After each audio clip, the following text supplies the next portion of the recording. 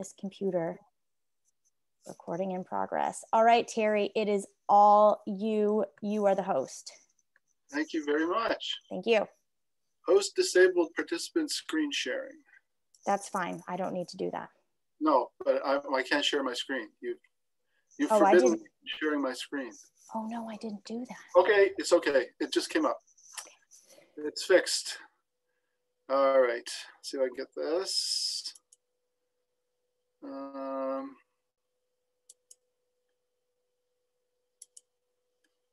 No. That's the wrong one. Sorry. Just trying to get my there it is. PowerPoint shared. Now you should be seeing my PowerPoint if this is working.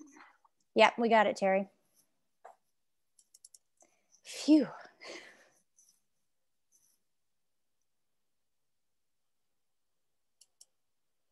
Yeah, that's the wrong PowerPoint. Try this one.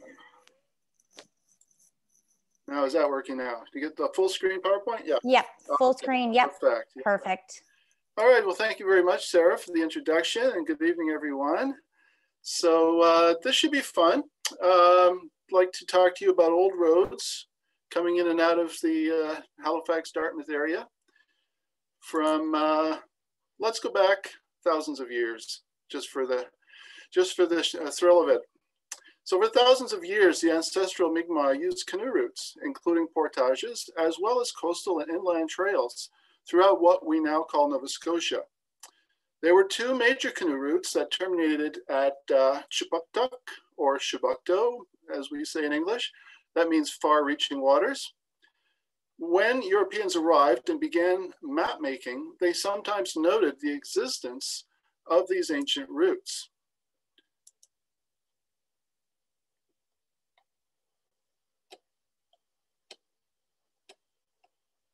There we go. So this is a map that was made by an unidentified Frenchman. It might have been Deveau. It's from the French archives, and it's undated, but it's probably roughly 1700. Deveau made some maps that are dated of Halifax Harbour that date to 1711. So this is like a rough draft, but it has some interesting points here. So if you look over here on the far right, I've enlarged this little section where it has the capital letter F. And then over here, sort of the middle left, there's the capital letter G. And those letters are explained in the legend, which I'm going to enlarge for you. And so if you can't read French, basically it says that F represents the river that goes to the Les Mines, or Minas, and has three portages. Whereas G, which basically is at Dartmouth Cove, it's another river that also goes to Minas. And so that is obviously accessing G accesses the Chibouctou River watershed, which if you follow the Chibouctou River to its mouth, and then paddle along the shore of Minas Basin, you can also get to Minas or Kentville going that way. So these were the two canoe routes that converged on the Halifax Harbour, Bedford Basin area. So this is another map that was made by the British in 1755, and I've just added some colored lines to it so we can more clearly see it here, instead of the black and white that you usually see where all the lines kind of blend together. And we'll talk more about this map later on, but right now I just want to point out this green dotted line, which on the map it says, an Indian path to the lakes. And it follows, this is Lake Benook, this is the Lake Mi'kmaq, and this would be Lake Charles and Lake William over here. So it just shows that even in 1755, the British were able to find and record these ancient Mi'kmaq routes. So portage trails exist between watersheds and around falls and rapids. Other inland trails also exist that often follow along the top of bedrock ridges. Sometimes the Mi'kmaq made a trail to shortcut long coastal paddling around a peninsula. And there's a well-known example of that called Indian Path in Lunenburg County. So this is Lunenburg. This is the big Kingsburg Peninsula that's very indented and certainly a long way around by paddling from La Have, which is here. So the Mi'kmaq had this shortcut, which is referred to as Indian Path. Whoops. This is a French map from 1744 by Belin, and it shows the fort at La Have, as well as the La Have River and other smaller rivers. And here's a small river that has the following annotation. It says in French, river where there is the portage that goes to Mirlegouche, which would be Lunenburg. So the Europeans did record that Mi'kmaq trail as well. And today, the modern road follows along quite closely to Indian Path down in Lunenburg County. If that sort of topic interests you, there's a really good book on that subject called Indian Path Common. So I'd recommend you have a look at that if it's a topic of interest. So turning ahead now from the Mi'kmaq trails and routes and looking at Acadian roads. During the prime Acadian period, from 1605 to 1749, and I say prime because after 1749, the British really put the screws to the Acadians. So they were no longer masters in their own house, even though technically the British were in authority from 1710 or 1713. Until 1749, the Acadians could pretty much skirt them, but after 1749 and the presence at Halifax, they had to toe the British line, for the most part. So for both the Mi'kmaq and the Acadians, water transport was usually their first choice. There weren't really any roads, or very few, either by birch bark canoe or wooden boat. In some cases, overland travel was more practical. And so a prominent example is the route from Pisiquid, which we now think of as Windsor, Nova Scotia, to Halifax or Chebucto. The Acadians would drive their cattle over this road. To some extent, it's paralleled by Highway 1 from Fort Sackville in Bedford to Fort Edward in Windsor. And this was originally, of course, a Mi'kmaq portage route, as we just mentioned earlier, following the Sackville River and also Weir Brook and the St. Croix River. The Acadians made the trail into a road so they could drove their cattle over it. And this was important because, well, to the Acadians living in Pisiquid especially, from 1715, when Louisbourg was built and needed a lot of food, and the Acadians wanted to supply that market, until 1749, when they could no longer use that road to sneak food to the French.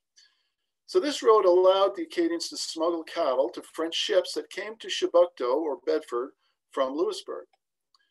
Without the British at Fort Anne, well, or doing so without the British at Fort Anne being able to really prevent it, although they did try. Here's a French map dated 1739. For some reason, the author isn't popping into my head, but it's in the cartouche there. So let's zoom in on parts of this map.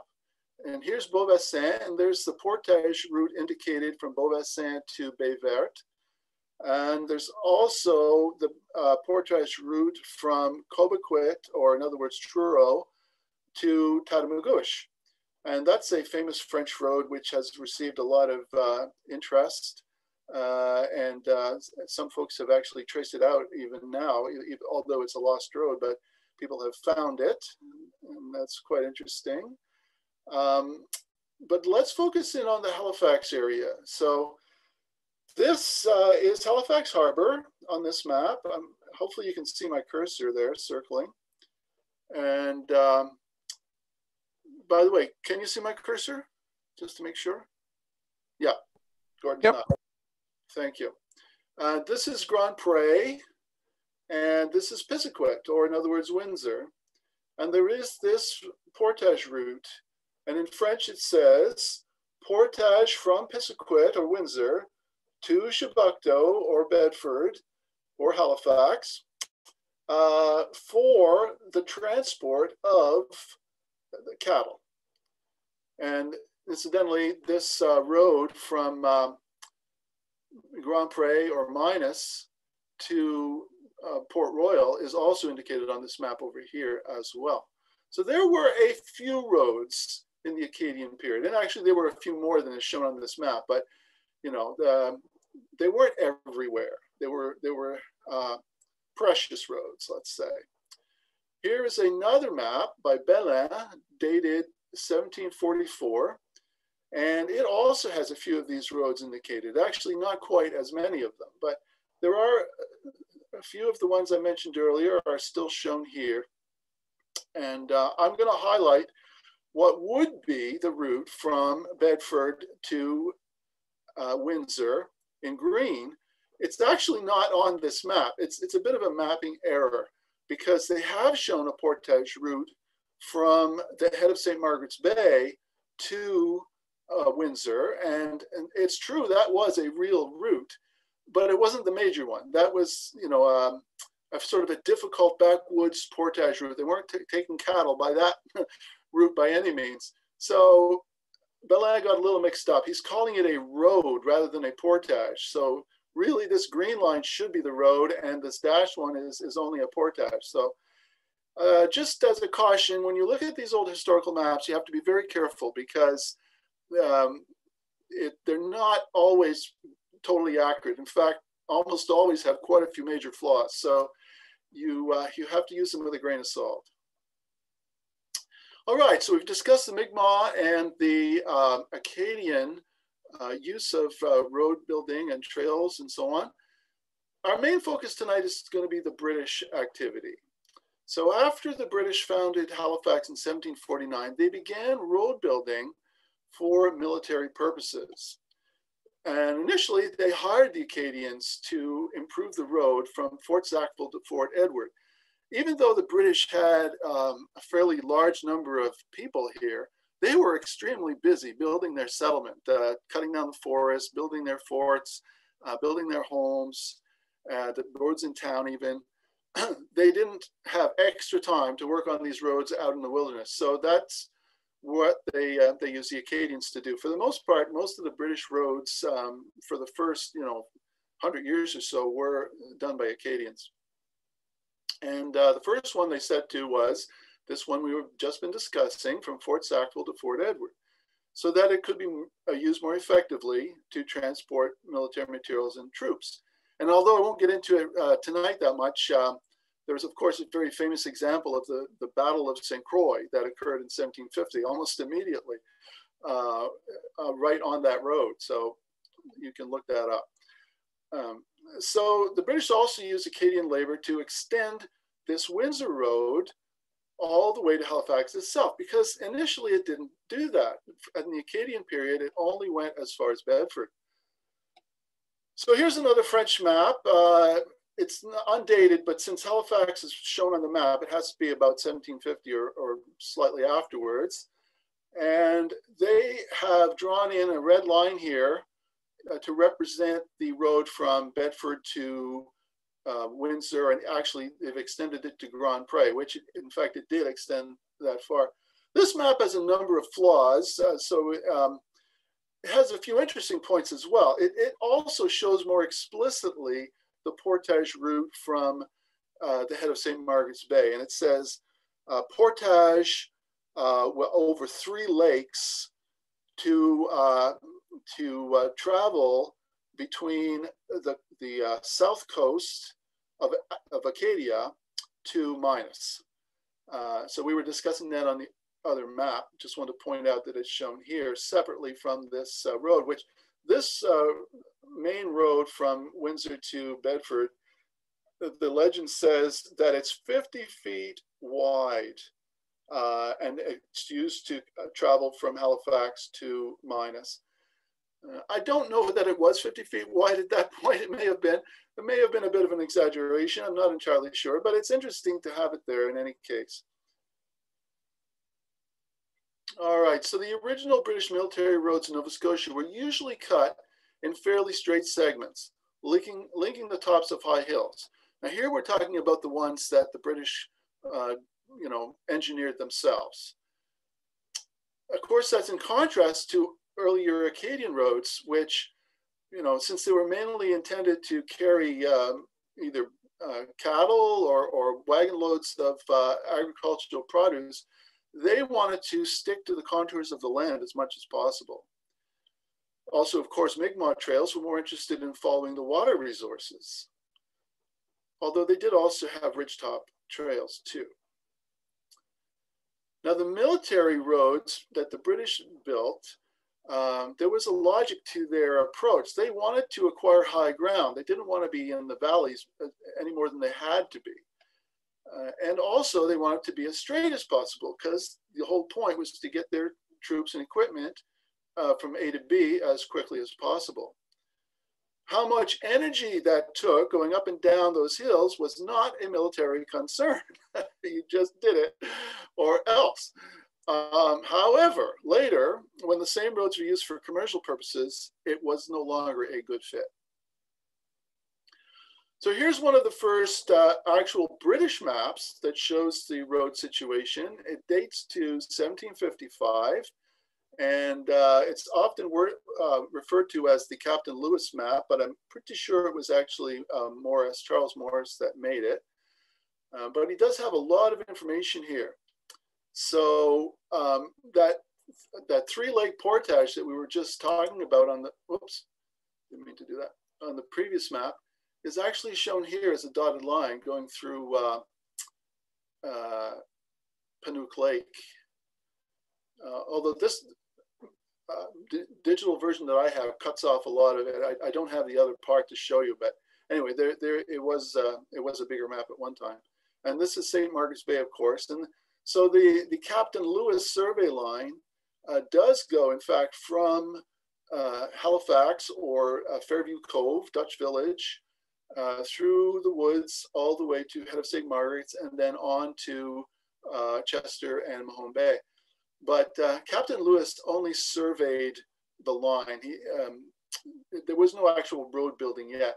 And it was obviously done in wintertime, because you can see he takes advantage of any lakes by going right over them. So they were obviously frozen.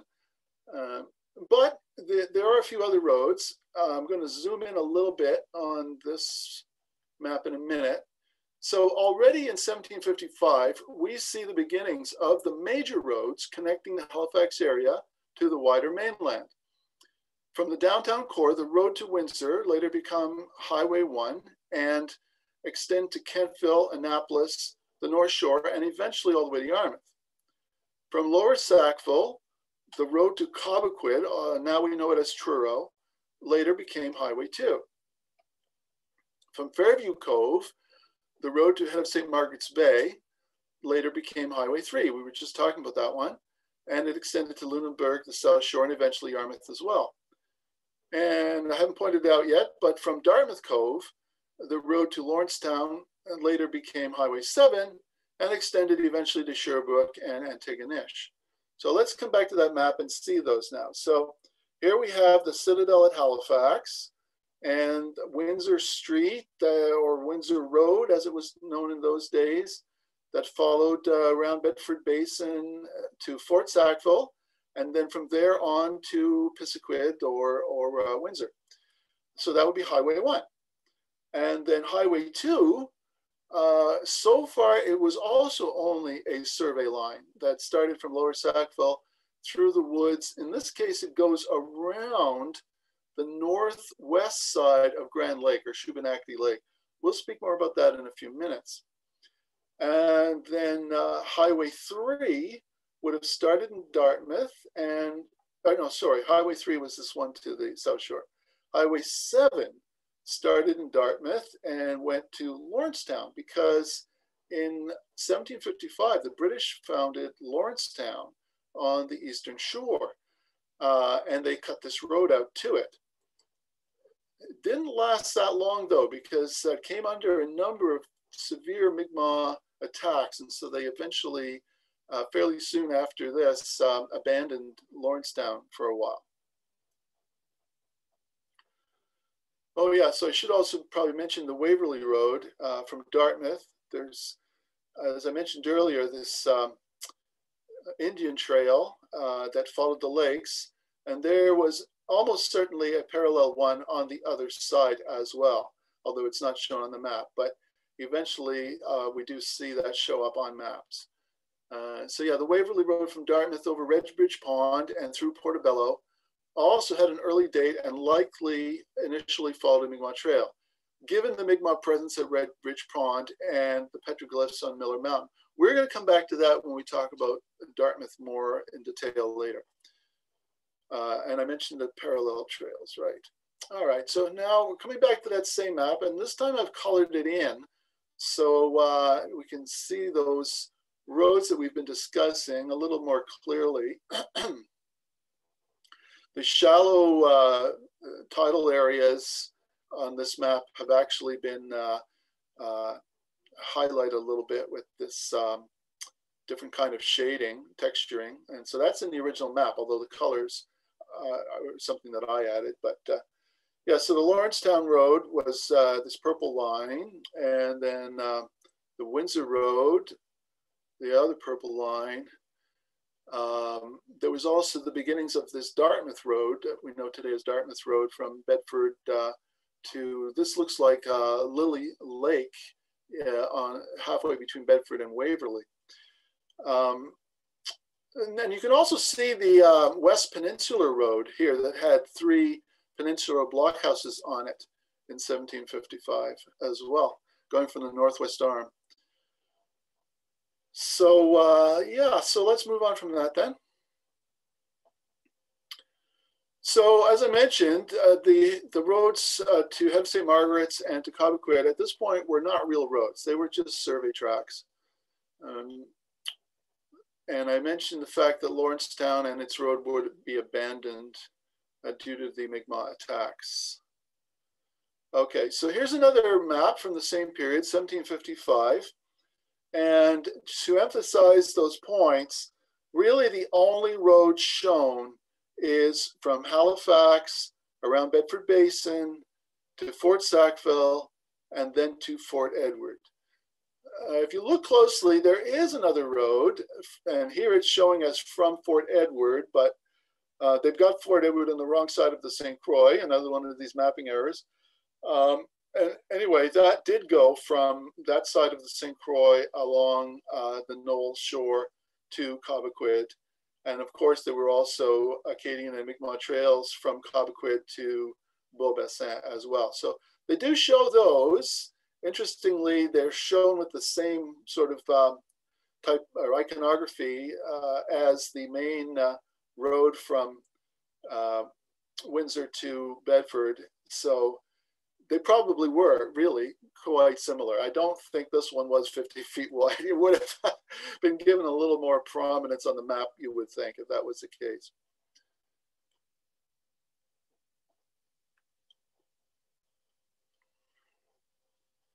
Now, this is another Morris map from 1761, and it really only shows the road from Bedford to Windsor. It doesn't even bother with the one around the basin. It was probably a much smaller, rougher trail at this point in time, and Morris didn't maybe feel it deserved to be even shown. He does show the trail going past Windsor to Horton, and then on to Cornwallis, or what we think of as Kentville now as well. So the British were making use of those trails and expanding them. Here's another map by Charles Morris, also dating to 1761, and again shows that set of roads we were just discussing, as well as the one from Minas to Annapolis. And interestingly, it's also given some prominence to the track from Lower Sackville to Cobequid or Truro. And although it's somewhat stylized, I think, because of these very straight segments. Now, as I mentioned, the military plan was to make them as straight as possible from high point to high point. So probably this was the order that was given, make a road like this, but there's no way they actually did it like that. It was a lot more twisty in real life. So yeah, again, you take that with a grain of salt. The Windsor Road, of course, had been in use for at least 40 years already by 1750. And if you think of it as a Mi'kmaq portage trail, probably for millennia. Whereas the leg from Halifax downtown core to Fort Sackville was newly cut in 1749, only gradually improved over time, mostly by Acadian labor. Some of it was as prisoners of war.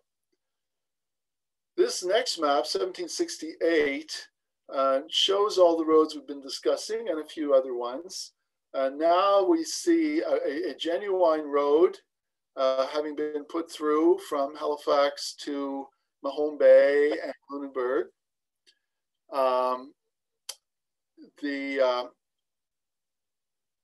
So that's the beginning of the number 3 highway. We also see the Windsor Road wrapping around Bedford Basin to Fort Sackville and on to points further north and west. And we also see a very small indication, not at the same prominence, of this beginnings of Highway 2 wrapping around the northwest side of Chibouctou Lake. And it sort of peters out at that point, so it was still quite rough. The Lawrencetown Road is still there, so it may well have been, I think by now, Lawrencetown was probably reoccupied, and the road to Lawrencetown, what later became the number 7 highway, was again improved. So talking about the Bedford Highway now that runs along the west shore of the Bedford Basin, today it's quite close to the water, but originally it followed the high ground to a much greater extent from hilltop to hilltop. Now, there isn't a real definitive map that shows that. You do see it in some of the ones we've already been seeing. So here you have the Windsor Road that when it gets to Dutch Village or Fairview Cove, it kind of splits. One part goes towards Bedford, the other part goes towards St. Margaret's. And then you can see it's shown as quite distant from the shore in a lot of places. And you might think, well, that's just a rough map. You know, it's a fairly large scale. We couldn't expect it to show all the little wiggles, although it does show a lot of those wiggles on the Dartmouth side. And in fact, I think it's probably more accurate than you would think, because we do have some other maps that that show it a little bit more in detail. And this is one of the best, really. It's a map by Toller dating to 1809. And here I'm showing you the whole map. It's a big map, and it goes into a great level of detail. I won't look into the whole map because we only have so much time, but I do want to show you one section of it here at the end of Bedford Basin. So we're going to zoom in on this section here, which is the north end of Bedford Basin. And what we have up here at the top, you probably can't read it, but this is actually Prince's Lodge. And the rotunda is that little red dot right there, quite close to the water. And so there is, at this point in 1809, the Bedford Highway does track the water's edge fairly well. But then there is this other road that is much further inland on the high ground. And if we zoom in on that, it says Old Road to Sackville.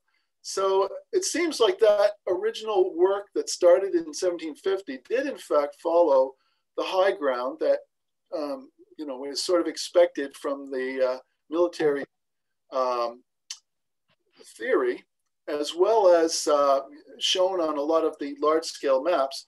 So even this small-scale map now, although it's at a later date, does show it in that alignment as an old road to Sackville. Some people have told me that they have been able to find evidence of this in the woods. I haven't myself, although I haven't really looked that hard for it. But you know, I think there's some anecdotal evidence that we may be able to still find pieces of it. Although today this area is pretty heavily built up with housing developments, like especially here. This is actually Paper Mill Brook, and this would be the Hammonds Plains Road. Although now the Hammonds Plains Road is on the other side of Paper Mill Brook, but at this point it was on the west side, and there's one right here. Yeah, Alex, maybe you want to mute as you're coming through. Anyway, so the point is there may be still some sections of this old road that you could find in the woods that have not been destroyed by housing development.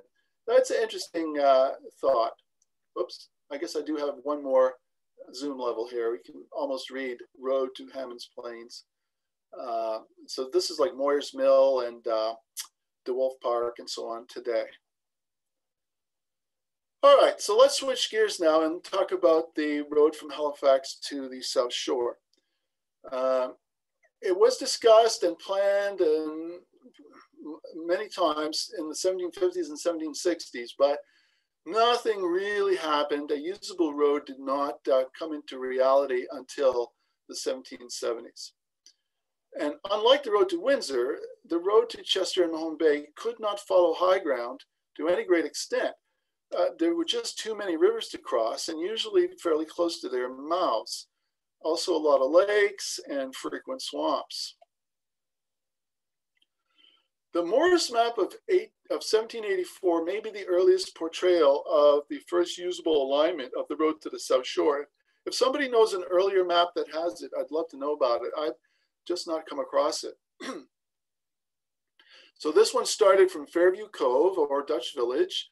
It went up Main Avenue to the top of Geyser Hill, where the driving range is and the TV tower today, and went from hilltop to hilltop from there up till the crossing of 9 Mile River, which is just a bit past Timberley. And from 9 Mile River, it followed more or less the existing Highway 3 route, although this is an oversimplification, and we're going to talk about that some more. Now, when I say the 1784 Morris map, there is more than one. This is one of the most interesting. It's pretty rough. It shows property boundary survey of Beach Hill. And of course, Beach Hill is where, at a later time, some of the Black refugees settled, also known as Refugee Hill. And this is Governor Lake over here and Bears Lake over here. And these are some of the B lots for the Dutch settlers, the B lots of Dutch Village. There were A and B lots. The A lots were down closer to the Dutch Village Road. But it's hard to make out, but in sort of faded characters here, it says road from Halifax to Lunenburg. And if I rotate this map so that north is up, and so now these lots are aligned the way they would be on a modern map, you can see the way that this road would run. It sort of ran from Dutch Village on the north side of Governor Lake. So that's very interesting. We're going to look at that a lot more now. So this is the other 1784 map by Charles Morris, and it's a lot better, really. We can see this road. Windsor Street goes up here to Fairview Cove, Dutch Village, splits in two. One part goes to Bedford, and so this is Main Avenue, and here it is at the top of Geyser Hill. And then from there, it goes through a fairly straight track, going from hilltop to hilltop, And the 9 Mile River is somewhere around here. We've got another map that's going to show it more clearly. And then to head of St. Margaret's, and then more or less following the track of today's number 3 highway. And already the number 14 from Chester to Windsor is already shown on this map. But by the way, we have these highway numbers: Highway 1, Windsor Road, Highway 2, Kjipuktuk Road, Highway 3, St. Margaret's Bay Road, and so on and so on. They went up, and back in the day, they went up into the 30s, I think, although they were only continuous, as far as I know, up to 23. I'm not going to tell you what they all were, but it's interesting that number 13 seems to have been skipped.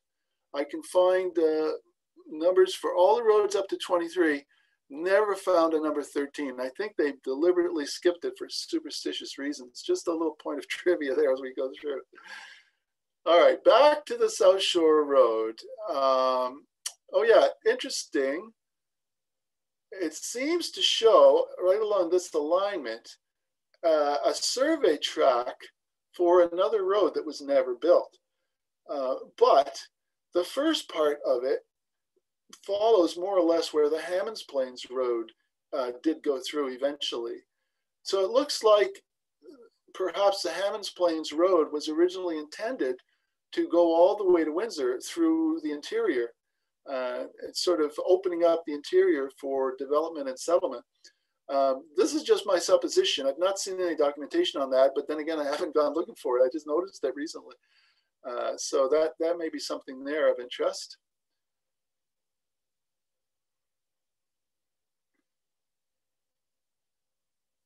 Right, so instead the Hammonds Plains Road ended up connecting to the head of St. Margaret's Bay. So over the next 50 years, there were quite a few more roads heading west from Halifax. We're going to talk about a few of them now. The old Annapolis Coach Road branched off from Hammonds Plains Road at English Corner around 1826. It was intended to promote settlement of the interior of the province, such as at the Forties and New Ross. The Prospect Road and the old St. Margaret's Bay Coach Road were also put through it around this time. So we're going to talk more about all of that. This is a really old map of the Prospect Road. I think it's the original surveyor's line for when he put in the first survey. But this end, we actually have Fairview Cove and Dutch Village. And this is actually Dutch Village Road joining the Northwest Arm. This is Northwest Arm here. And then from the Northwest Arm, this is more or less what we would now call Herring Cove Road. Although it definitely wasn't called that at the time. At this point, it's more or less the Prospect Road. It does go all the way to Prospect, down here, Prospect. So interesting little cup shape in the road here, which we're going to notice on subsequent maps. That's why I pointed out. But 1828 is still quite early for this Prospect Road. All right, so 1834. Now we see a lot more roads showing up. And here's the Hammonds Plains Road that has gone to head of St. Margaret's now. And also the Annapolis Coach Road that branches off of it at English Corner, now known as the Pockwalk Road. And in fact, there's Pockwalk Lake right there.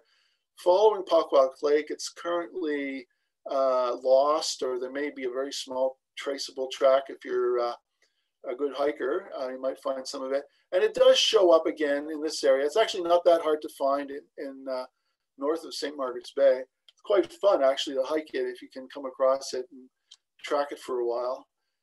So this was termed the Wellington Military Settlement that didn't really succeed. Long story there. There was also the Dalhousie Military Settlement along the same road. That's more like around the 40s area. So yeah, it's a long, complex story about those attempts, but it does go all the way to Annapolis Royal. Here's another 1836 map that this time it's a large scale map and it's only showing major roads. But that 1826 Old Annapolis Coach Road is certainly in its heyday here, shown as a major road, along with what we now think of as Highway 3, Highway 2, Highway 7, although this is not Highway 7, actually. This is something else that's going like to Myers Grant, the old Guysborough Road, I guess is what it would be. Actually, that one is not on my radar, so that's all you're going to hear about it tonight in this talk. But the curious thing is that they've completely dropped Highway 1. I'm not sure. Again, I think it's a mapping error. I don't think Highway 1 really fell into disuse at all in 1836. So you got to watch those mapping errors. They'll come and bite you anytime they can.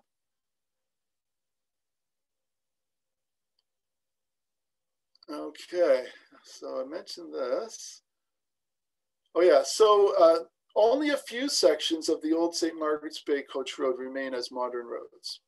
And let's look at that a little bit. So here is a map made by Charles Fairbanks in 1846. And it shows the plan for the brand new Halifax Waterworks and how they're going to flood Chain Lakes and Long Lake.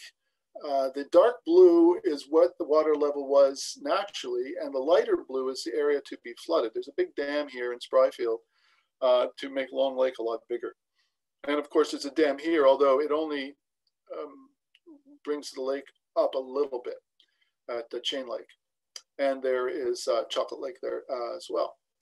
So the road to the Beach Hill is here. This is the road to Beach Hill, and or what we now think of as the Bay Road in modern times. And also, this was what we would think of as the Herring Cove Road in modern times. It wraps around here, just around the Spryfield Mall area, and then comes back around this way to the what we think of as the old Sambro Road, on its way to Prospect. That actually says Prospect there. Enlarge it a little bit. It's upside down, but it says to Prospect. So this is that cup shape that I was showing you on the Prospect Road survey. It shows up here again. So is this the Prospect Road, or is this the St. Margaret's Bay Coach Road? It's actually both at this point. Let's look at that some more. So there was a part that became known as Dart's Crossroad that I'm going to highlight in a second. And also around the Indian Lake Golf Club, it ran from there to Glen Margaret.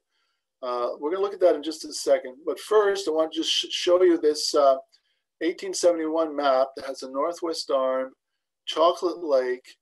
I've chopped it off, but it also has the Bay Road labeled exactly where we normally find the Bay Road today. But on top of it, it still had St. Margaret's Bay Road as the labeling for what we would now think of as the Herring Cove Road. All right, so this is the Faribault map of 1908. And this is Northwest Arm, Melville Island, again, Herring Cove Road, and there's that cup shape again coming out this way. It's on a different angle now because we finally got true north, straight up and down.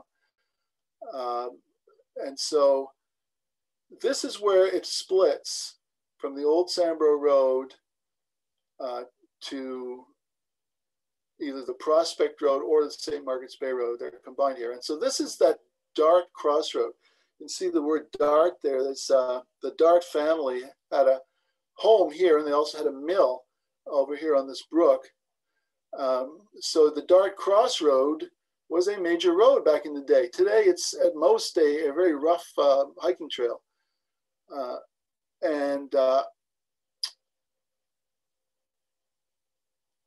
So here, by now, an additional crossroad has come from today's Bay Road up around the Chain Lakes, an additional crossroad was put through, which they're now calling the Prospect Road, even though this Dart Crossroad was the original Prospect Road. So it can be very confusing. You have to be very careful.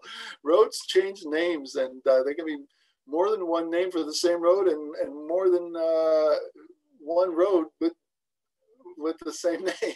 If that makes any sense, but it is very confusing. Anyway, here is the split to Prospect versus St. Margaret's. And so let's color that in a little bit, make it a little clearer. So the green sections are what's left of the old St. Margaret's Bay Coach Road by any other name that you can still drive on today. And the blue sections you might be able to find as a hiker if you are very good at finding old roads in the woods, because there's almost nothing left of it. And here, from what we now think of as Highway 333, it suddenly becomes main road again. But then at the golf course, Indian Lake Golf Course, it reverts back to a hiking trail. And this is really a great hiking trail. I'm not sure how much use it gets. I think it gets a lot of use. Here it's actually labeled the Old St. Margaret's Bay Road. If you're at all interested, there's a great book on the subject, Walking Guide to the Old St. Margaret's Bay Road.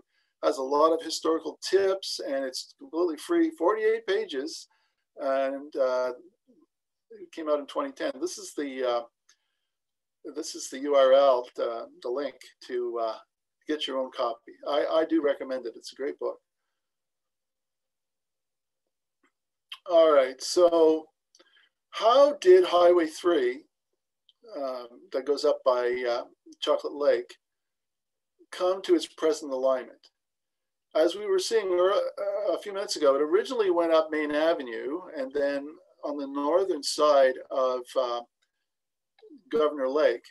But at some point, that section west of Geyser Hill was abandoned. And we know why, because people didn't want to go up that big hill for simply the privilege of coming down the other side. They would much rather go around it. So there's a story behind how that came about. Now let's look at this later map. This edition I have was printed in 1893, although it was actually drawn in 1886 by Akers. It's often referred to as the Hopkins map. I forget the relationship between Hopkins and Akers. They work together somehow. So let's zoom in on it a little bit. And so interestingly, there are two Margaret's Bay roads listed here. And really, there could be a third one, because the one we were talking about earlier is a third Margaret's Bay Road that would actually run over here and then go, below the bottom edge of the map. So forget that one for now. And we'll look at this one here, which is what we today call the Bay Road. Chocolate Lake over here, Chain Lake's over here. And here it splits off to Highway 333 to eventually Prospect, or Peggy's Cove now. It's put through all that way. So this is what we call today Highway 3, and here it says by 1886 it's going to St. Margaret's Bay. The old road to St. Margaret's Bay from Geyser Hill is still partially shown as a rough woods trail. By now it has really been abandoned as a road. The roads have these double parallel marks. And that stops at Geyser's Hill. After that, it's just a rough trail for hunters and woodsmen. How did that come about? Because it was the main road at one point. Okay, here's an interesting map that was made in 1903 when the railway was being surveyed, the Halifax Southwestern Railway. And this is 9 Mile River, this larger river here on the left. And this is where Governor's Brook empties into it. Governor's Lake is over here. So this is Timberlea, Timberlea. And so the BLT trail that we're familiar with today actually is this red line, this red line. And so that was where the railway was put through.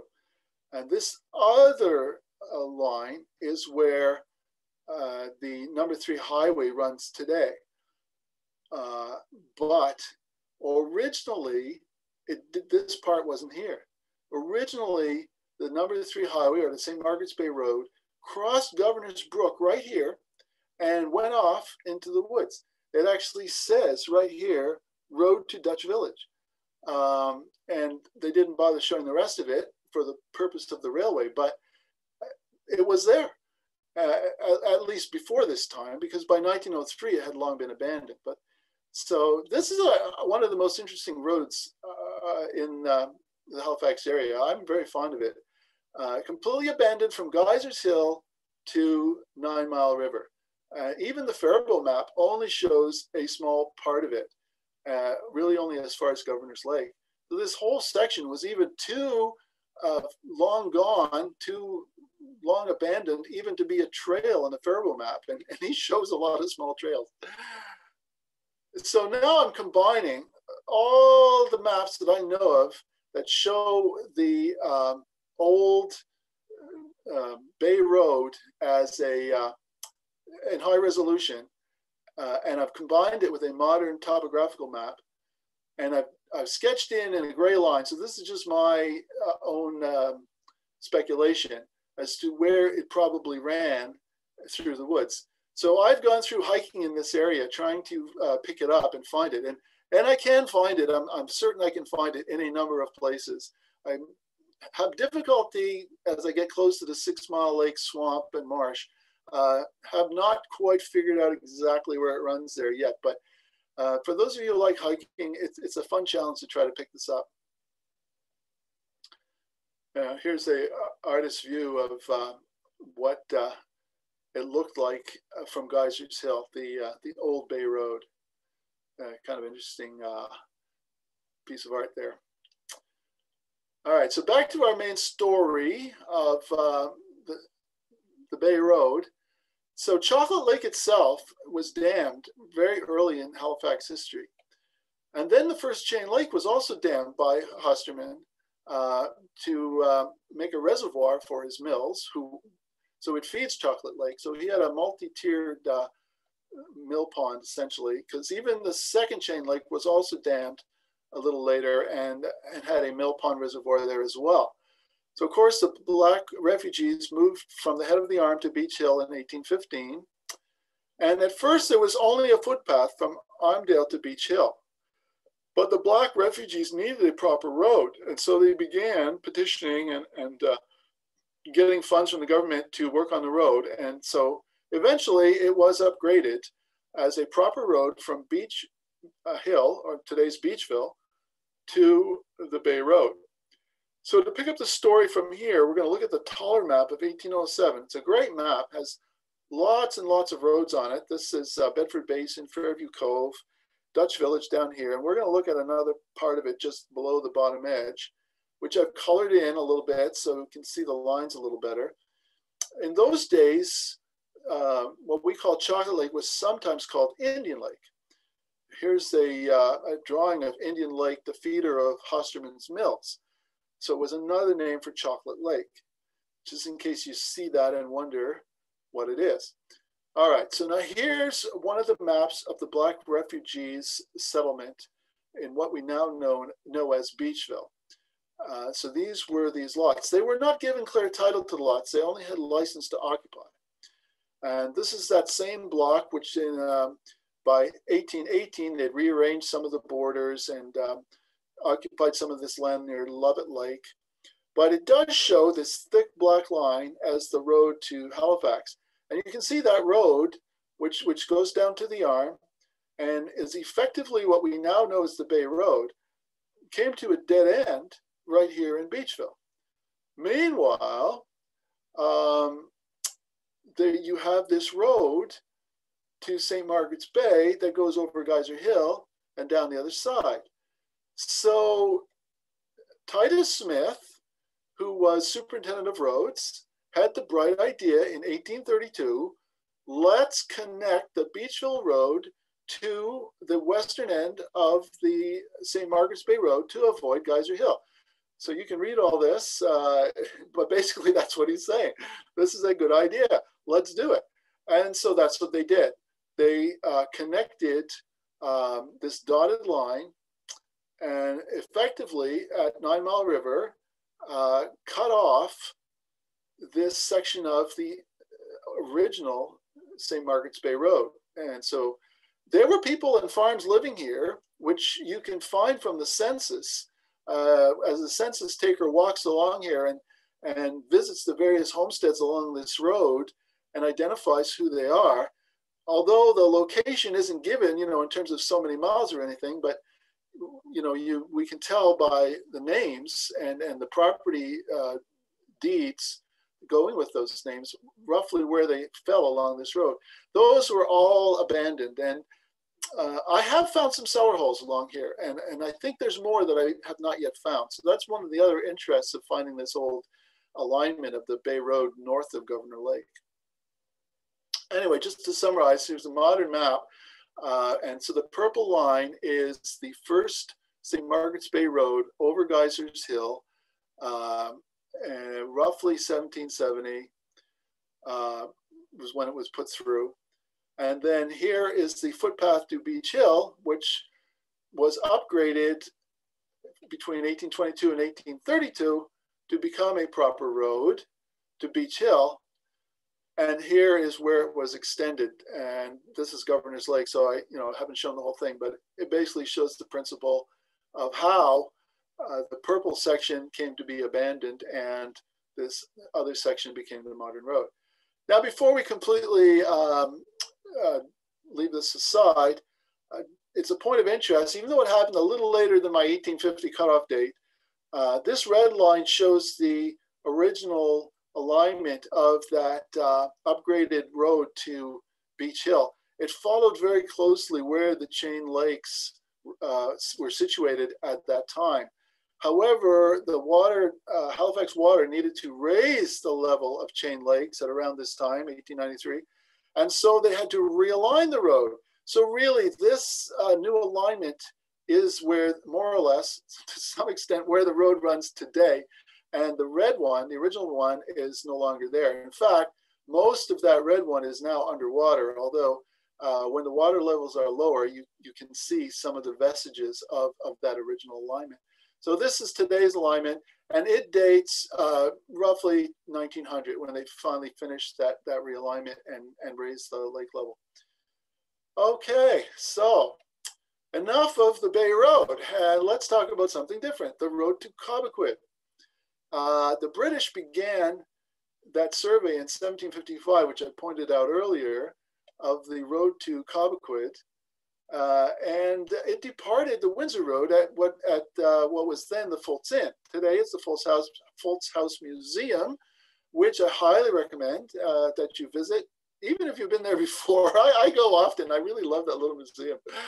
And that segment is still called the Kjipuktuk Road. Interesting. So that's where the Kjipuktuk Road gets its name. It really did go to Kjipuktuk originally. And so we're back to the 1755 map, and you can see here where that was going around the northwest side of Grand Lake.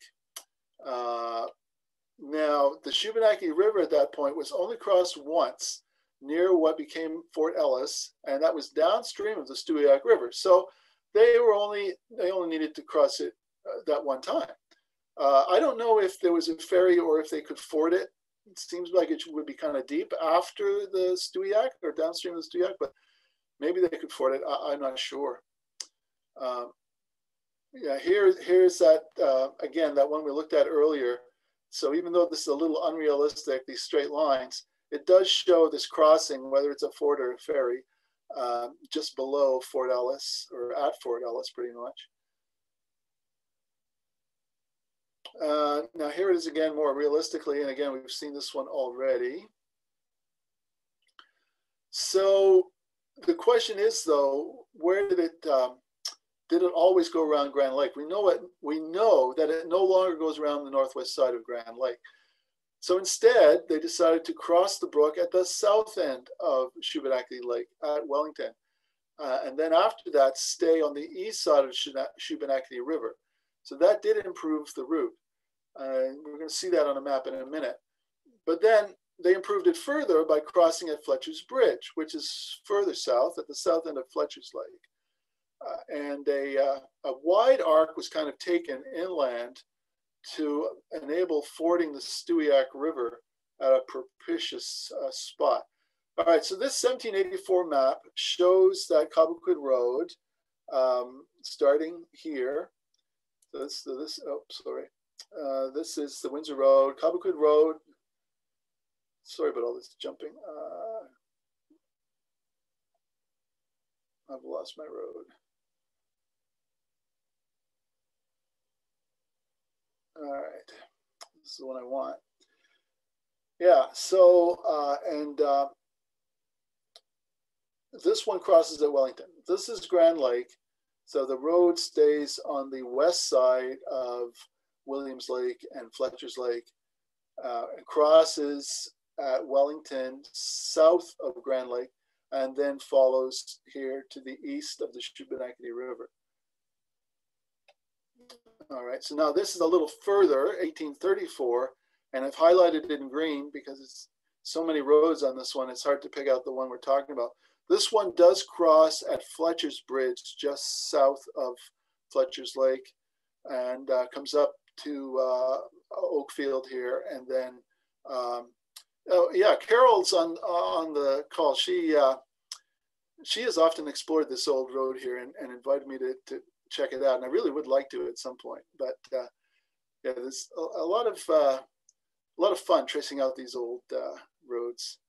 Anyway, so this one would then stay on the east side of Chebucto River and take this wide arc and then cross the Stewiacke here, and then you're on a beeline at that point to Kjipuktuk or Truro. So later still, the preferred crossing was moved to Waverley, and sure enough, that is where the modern Kjipuktuk Road still runs from Fultz's Inn to the bridge at Waverley. And after that, today, Highway 2 crosses the Chebucto River twice and also crosses the Stewiacke because, you know, bridges are in place and it's not that big of a deal with modern construction. So priorities change and alignments change to take advantage of technology and economy. All right, so the last set of roads I want to talk about are the Dartmouth roads. I'm not going to spend a lot of time on them because I'm sure you're probably ready for a break at this point, but we'll just mention the Dartmouth roads, so just not to leave them completely out. I'm not as expert in the Dartmouth side of things. Probably David Jones could probably fill in a lot of blanks on the Dartmouth side, but basically, because there were no bridges, on the Dartmouth side, things revolved around the ferry terminals. The ferries were the focal point of the Dartmouth roads. And sure enough, Old Ferry Road in Dartmouth leads to Creighton's Ferry Terminal.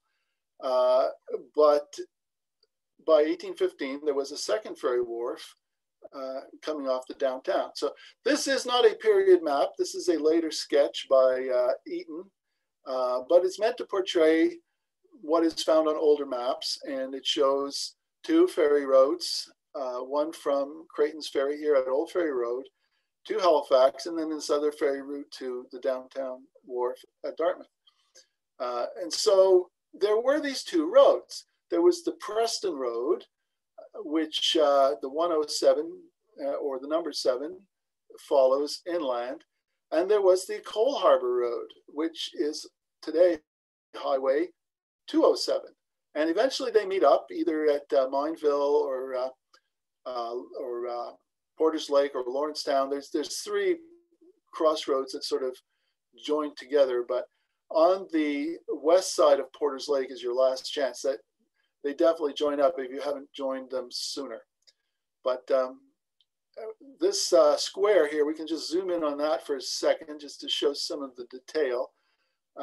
So the Preston Road by 1815 had been given a new alignment, and here it's referred to as the New Preston Road, whereas the old Preston Road ran somewhat beside it. So this would be the new Preston Road that came directly from downtown Dartmouth along Prince Albert Road, and I'm not sure about all of the other modern names. This is Albert Lake here. So that was the new Preston Road, whereas the old Preston Road branched off from the Coal Harbour Road somewhere around Lake Lawn, and so that was the old Preston Road around Mount Edward. So that's why you have Mount Edward Road sort of running parallel to the Main Street now. Interesting history.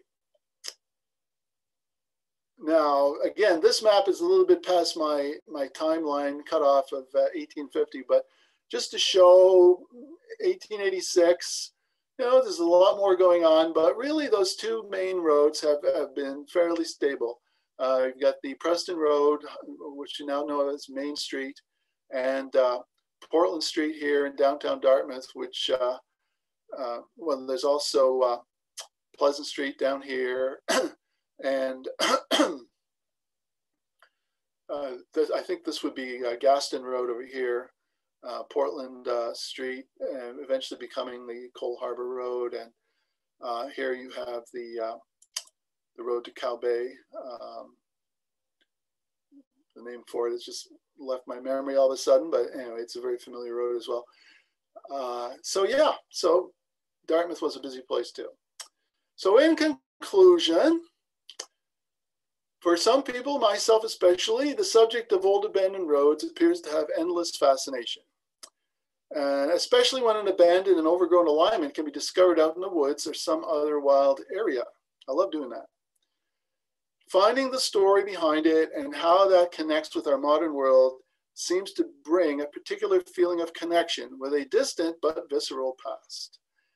And so thank you very much. That is my talk. Thank you so much, Terry.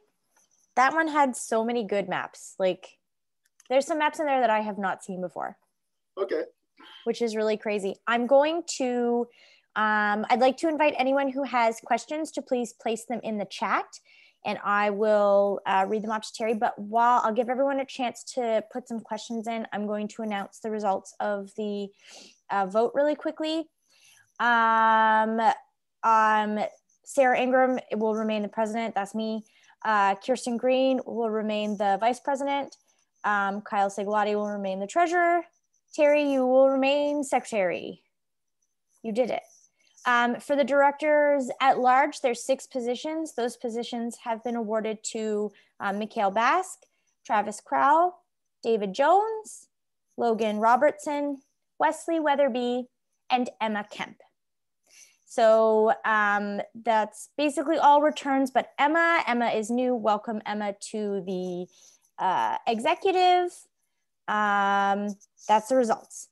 Do we have any questions for Terry? Mostly just some very interesting and great talks. I have a question for Terry. David Jones, hit it.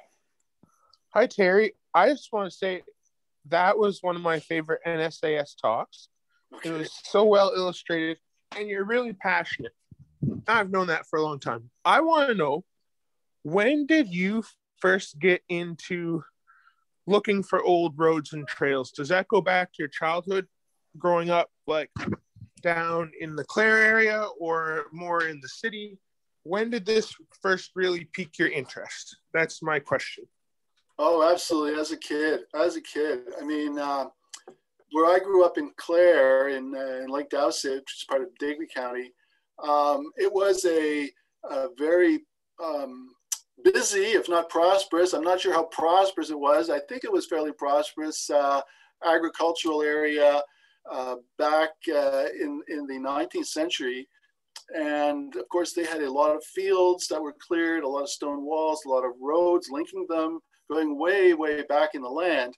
But then it fell into disuse and became completely overgrown and forested over. So as a young kid, almost as soon as I could walk, I was exploring all these old abandoned roads and walls and even mill site and that sort of thing way back in the woods, lost orchards. So Yeah, it's been bred in the bone, I'm afraid. Okay, I've got actually two questions from Jenny Rose. The first is, what details can you provide about the physical description? She says of an Indian path. So I don't know if she's specifically talking about the Indian road that you messaged or just like indigenous paths in general. And I'm going to tag on to that one. Her other question is, did the Mi'kmaq mark trees? Yeah.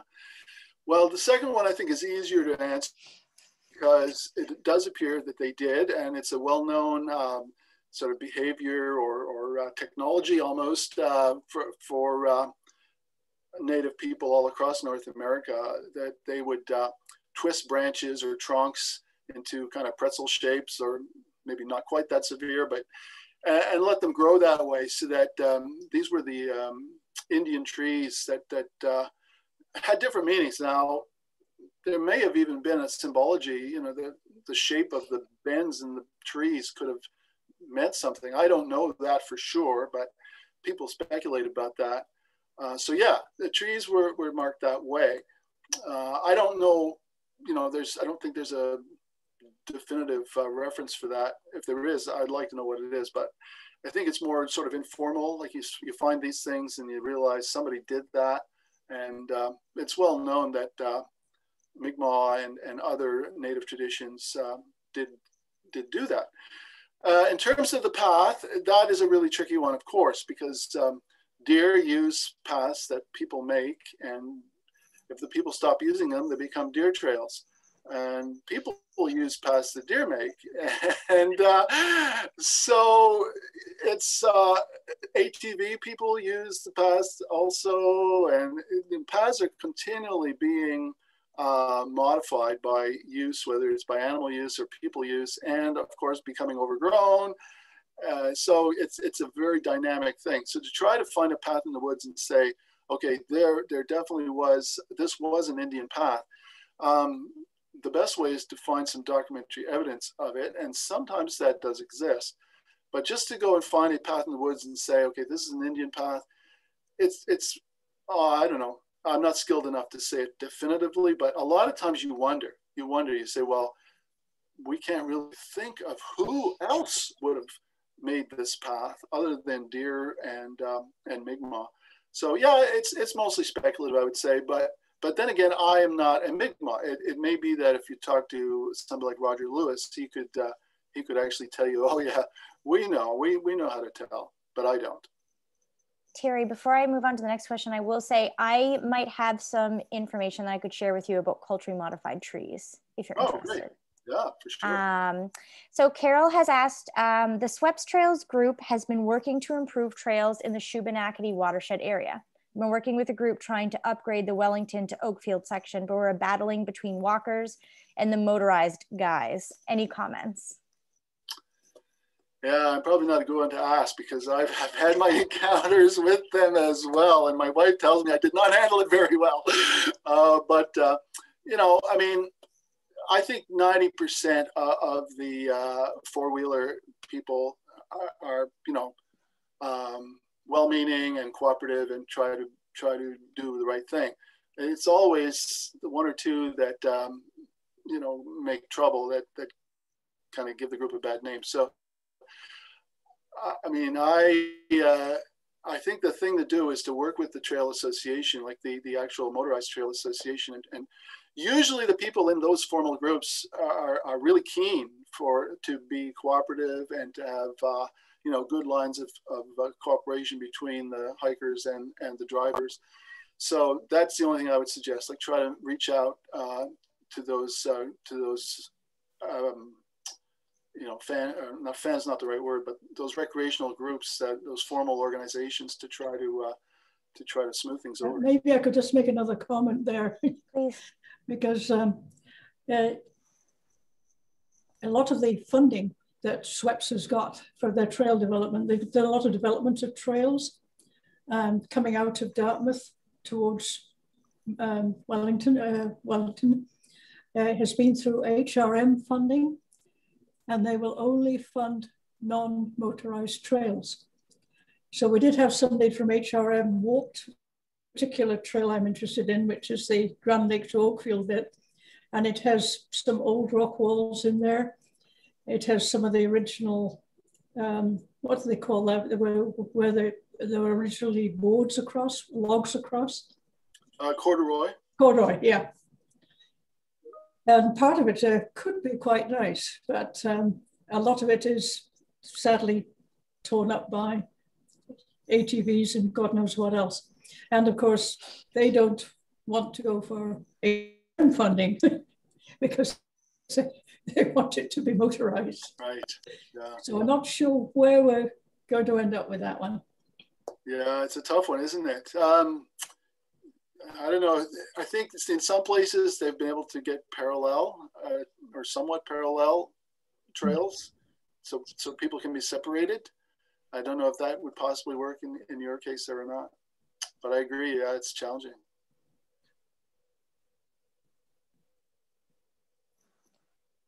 Don't see any other questions in the chat. If anyone has something that just popped into their brains, please share. Oh, another thing I found very interesting, and yeah, sorry, once you get me talking, you can't shut me up. I found it very interesting that we had been wondering, sort of between us, what the origin of that road was. And you're suggesting a lot of them started as Indian trails and then were more maybe military ones. I don't know. Right. Well, there definitely were trails. I mean, if anything was of interest, whether it was a watershed or a game area or hunting area or fishing area, you know, the Mi'kmaq would have been interested in it. They would have made a path or a portage to get from A to B. So, you know, if you go back far enough, there was probably a Mi'kmaq trail from almost anywhere to almost anywhere, you know, but if they're not used, they don't necessarily survive. Some are kept up by the deer themselves. So it almost goes without saying that just about every interesting place to go, there was a Mi'kmaq trail going there at one point in time. But yeah, trails are in a state of flux always. I mean, trees grow up and then they become windblown. And so even those major roads, you know, just from tree throws, sometimes become untraceable, let alone smaller paths. It's a very dynamic situation, but that's the fun of it, to sort of overcome those interpretation challenges and find those alignments and interpretations despite the challenges. Yeah, well, this trail's been in existence ever since I've lived here. Right. Well, a long time, obviously a long time before that. So who would have put in the corduroy? Well, it would have been the British making that Kjipuktuk road. And that was realigned several times. So it wouldn't be just one necessarily. I mean, it may have been just one, but it wouldn't necessarily have been just one alignment. You could find several versions of the Kjipuktuk road going through that area. So beside the number 2 would have been another part of that then? Yeah, well, the number quote unquote 2 actually went different places at different times. I'm going to just mention Rob Ferguson just said that Joseph Howe has some great descriptions of these old roads. Okay, so Jenny has asked, were Acadian roads like Grand Pre just dirt or reinforced with logs or other structures to strengthen? No, they were just definitely dirt. Yeah, they did not spend hardly any time on their own roads. Their approach was to try to walk softly on those roads so they wouldn't be torn up. You know, the oxen don't walk very fast, and if you use big wheels on your carts, you don't necessarily damage the road too much. I think that was their approach. Rather than make a strong, they just tried to minimize how much they were damaging a soft road. So we've got one last question from, I'm not sure if his name is pronounced Guy or Guy. Apologies on the pronunciation, but just before I ask the last question, I'd just like to point out, Kyle Sligliotti has mentioned that when we're talking about the Mi'kmaq, it's preferable that we refer to the indigenous people of Mi'kmaq instead of Indian, just as a point of reference as we move forward, it's something that, oh, thank you, David Jones, guys, and cool guy.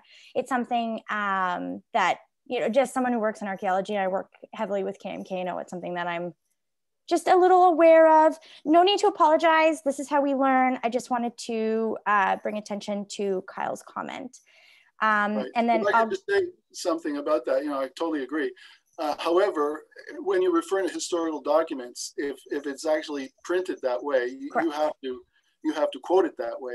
But you know, obviously, it is not correct in today's usage. Absolutely, yes, totally agree. It definitely can become an interesting dynamic when you're writing a report and you're sort of switching back and forth based on either historical documentation or current discussion of the land. Oh yes, and Lynn has made a point that we also had Maliseet people here as well as Passamaquoddy. So of course, you know, there's a lot of things to consider for sure, but I'm going to close it out with Guy's last question. He's wondering if you looked at Ben Pence's MA on portage routes when you were working on this lecture. No. I mean, I know, I'm aware of Ben Pence's study of the Mercy watershed and Alain's Brook watershed, but I'm not sure if that's the one you're referring to, or if he has another one. I'd be really interested in getting a hold of a copy if there's, well, in fact, I don't even have a copy of this first one. So yeah, anything by Ben Pence, I would like to have a copy. I'm sure that we can get you in contact with him, Terry. All right. Okay, so that will end our lecture. I would like to thank everyone for coming out today and for voting in the AGM. I can't with that cat, Rob, too cute. Thank you all for voting in the AGM. Thank you for attending this past lecture. For those of you who are not aware, this is the last lecture of our lecture series for the year. We will be on hold until September. And so please stay tuned to our Facebook. We'll make sure that we share what's upcoming as we get closer to that time. I hope everyone has a very safe and hopefully vaccinated and socially distanced summer. Hopefully we can get out and enjoy some time with friends and family again. And have a good night. Thank you guys all so much for coming. And thank you again, Terry, for the wonderful lecture.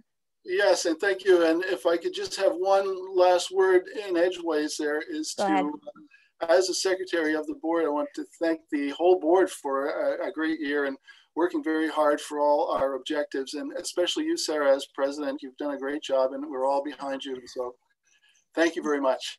Thanks so much, you guys. All right, everyone have a great evening. Thanks again.